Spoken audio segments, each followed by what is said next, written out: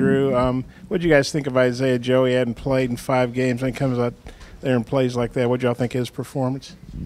I mean, he's an incredible player, incredible shooter. I mean, we found out he was playing kind of late, but we still knew who he is and who he was, and he showed us who he was and who he still is. I mean, he's a great player. We just got to do a better job with running him off the line and trying to get him to finish at the rim. You guys got an 18-6 in rebounds in the first half, and then I think the second half it was closer. Did Arkansas do anything differently on the boards in the second half that you saw? No, sir. I feel like we just didn't execute on the boards. We didn't box out, hit our guys, and we let too many get away from us.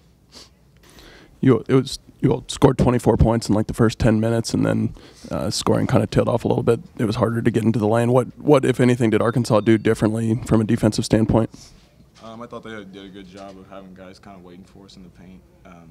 As we were getting downhill, they did a good job of kind of sneaking in and make us kicking it, and then running guys off the line at the same time. So I thought they had a solid game plan defensively.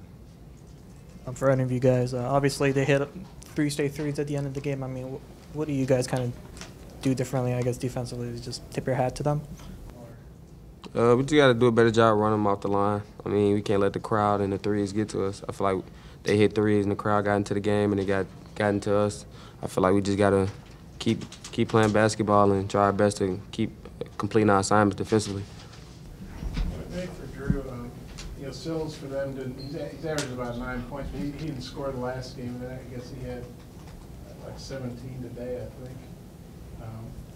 What was the scouting report on him after he didn't score? Did he surprise you today? No, we knew he was a good player.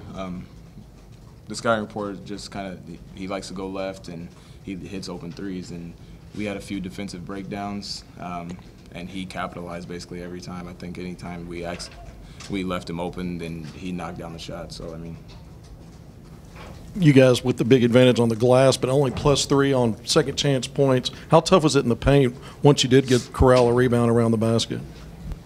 Yeah, they did a good job in the paint. Of just making shots tough at the rim. I think, like you said, we were getting the offensive rebounds, but we weren't really capitalizing on those opportunities. Yeah.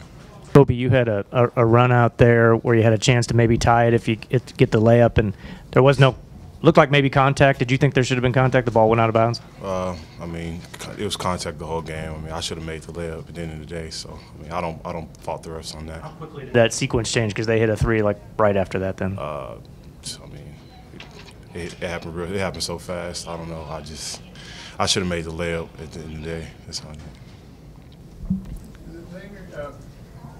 It seemed like it took Joe a while to get going, and then once he did, he really got going. Did you guys get a sense that he was heating up and kind of getting more comfortable as the game went on? I mean, I'd say he was just he just made a couple shots in the beginning. Then at the end, he heated up when he needed to. I mean, I don't really know how to explain it, but he did heat up at the perfect time for him and his teammates, though. But I mean, like I said before, we just got to complete our defensive assignments.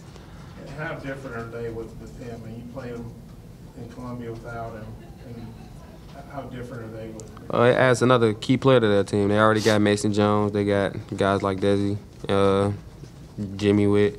I mean, it just adds another key player to their team that they've been missing for a long time. Just like we have Mark missing and we have JT missing. If they come back, we add 2 more key pieces to our team.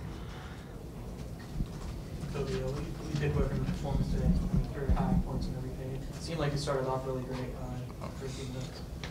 Yeah, it's definitely a blessing to get those accolades or whatnot. But at the end of the day, we lost, so it doesn't really matter to me as it is. So it's good to have them.